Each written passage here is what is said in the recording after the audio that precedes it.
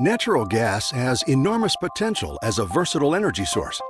While it's had a history of powering electric generators and heating stovetops, it's growing in use as an efficient fuel that also powers cars and trucks. But what exactly is natural gas?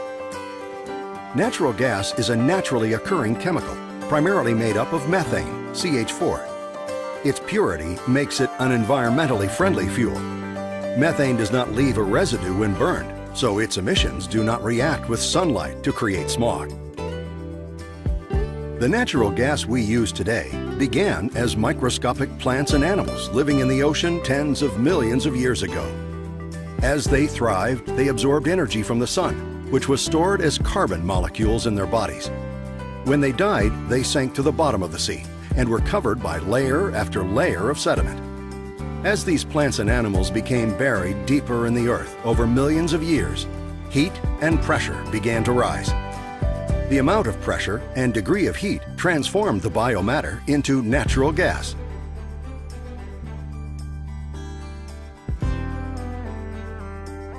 After natural gas was formed, it tended to migrate upward through tiny pores and cracks in the surrounding rock. Some natural gas seeped to the surface, while other deposits traveled upward until they were trapped under impermeable layers of rock, such as shale or clay. These trapped deposits are where we find natural gas today. In 1859, Edwin Drake drilled the first commercial well in Titusville, Pennsylvania, striking natural gas and oil. This is considered by many to be the beginning of the natural gas industry. For most of the 1800s, natural gas was used almost exclusively as a fuel for lamps. Because no pipeline network existed to transport large amounts of gas over long distances, most of the gas was used to light local city streets. It was moved through small-bore lead pipe. Then, in 1885, Robert Bunsen invented a burner that mixed air with natural gas. The Bunsen burner showed how gas could provide heat for cooking and warming buildings. After the 1890s, many cities began converting their street lamps to electricity, forcing gas producers to look for new markets. But the lack of mobility to transport gas to consumers was still an issue. In the energy industry, natural gas was originally obtained as a byproduct from oil production. Since it was viewed as too costly to produce, much of it was burned off by flaring at the wellhead. Improvements in metals, welding techniques, and pipe making during World War II opened natural gas to new markets thanks to pipeline networks. Throughout the 1950s and 1960s, thousands of miles of pipeline were constructed throughout the United States. Although natural gas was becoming economically attractive with a growing pipeline network, crude oil was still far more popular and more widely used as a source of energy. For years, the industry perception remained that supplies of natural gas were limited.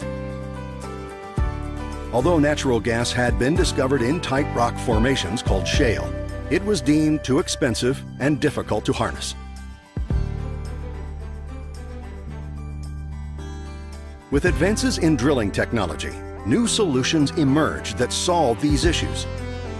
Horizontal drilling and hydraulic fracturing, commonly referred to as fracking, were introduced as innovative techniques to reach shale deposits and harvest natural gas. Originally pioneered in the 1940s and refined in the 1970s, these processes have revolutionized the industry. After the well site has been carefully prepared to meet environmental, health, and safety standards, drilling can begin. This is an intricate operation requiring a well-planned infrastructure. A variety of processes and expert, well-trained specialists are used to bring natural gas to the surface. Chesapeake works with these experts during every aspect of the project, while strictly adhering to all individual state regulations. During the drilling process, the rig is in constant operation 24 hours a day, 7 days a week, for approximately 21 to 28 days. As an added precaution in some areas, a protective mat covers 2/3 of the pad site. Utilizing heavy-duty industrial-strength drill bits, a typical well is drilled in several stages, starting with a large diameter drill bit and then successively smaller drill bits as the drilling is advanced. After drilling each portion of the well, nested steel protective casing is cemented into place. This will protect groundwater and maintain the integrity of the well. Initially, and prior to moving in the drilling rig, a large diameter hole is drilled for the first 50 to 80 feet. Conductor casing is then cemented into place, stabilizing the ground around the drilling rig and wellhead and isolating the well from most private water wells. In the Marcellus area, the freshwater zone extends to approximately 800 feet below ground. The freshwater zone consists of porous sandstone and rock stratas containing water within the pore space of the rock. Chesapeake utilizes air drilling until the hole is advanced to an average of 100 to 200 feet below the base of the freshwater zone. This provides added protection to the freshwater zone. A series of compressors and boosters generate the air that is used to lift the rock cuttings and fresh water into steel bins. The rock cuttings are then disposed of within state guidelines and permits. The drilling equipment is retracted to the surface and stored for the second stage of drilling. To protect the integrity of the hole and to protect the surrounding deep freshwater zone, a second layer of steel casing, called surface casing, is installed and cemented inside the newly drilled hole and conductor casing. Cement is pumped down through the surface casing and up along the sides of the well to provide a proper seal. This completely isolates the well from the deepest of private or municipal water wells. A blowout preventer is installed after the surface casing has been cemented. The blowout preventer is a series of high-pressure safety valves and seals attached to the top of the casing to control well pressure and prevent surface releases. Next, a small drilling assembly is passed down through the surface casing. At the bottom of the casing, the bit drills through the float equipment and cement, continuing its journey to the natural gas target area as deep as 8,000 feet below the surface. The drilling method employed below the surface casing uses drilling mud, which is a non-hazardous mixture based on bentonite clay or synthetic thickeners. In addition to lifting the rock cuttings out of the hole, drilling mud also helps to stabilize the hole, cool the drill bit, and control downhole pressure. A few hundred feet above the target shale, the drilling assembly comes to a stop. The entire string is retracted to the surface to adjust the drilling assembly and install a special drilling tool. This tool allows Chesapeake to gradually turn the drill bit until a horizontal plane is reached. The remainder of the well is drilled in this horizontal plane while in contact with the gas-producing shale. Drilling continues horizontally through the shale at lengths greater than 4,000 feet from the point where it entered the formation. Once drilling is completed, the equipment is retracted to the surface. Then, a smaller diameter casing, called production casing, is installed throughout the total length of the well. The production casing is cemented and secured in place by pumping cement down through the end of the casing. Depending on regional geologic conditions, the cement is pumped around the outside casing wall to approximately 2,500 feet above the producing shale formation or to the surface. The cement creates a seal to ensure that formation fluids can only be produced via the production casing. After each layer of casing is installed, the well is pressure tested to ensure its integrity for continued drilling. A cross-section of the well below surface reveals several protective layers: cement, conductor casing, cement, surface casing, drilling mud, production casing, and then production tubing through which the produced gas and water will flow. 7 layers of protection. Horizontal drilling offers many advantages when compared to vertical drilling. Since horizontal wells contact more of the gas-producing shale, fewer wells are needed to optimally develop a gas field. Multiple wells can be drilled from the same pad sites.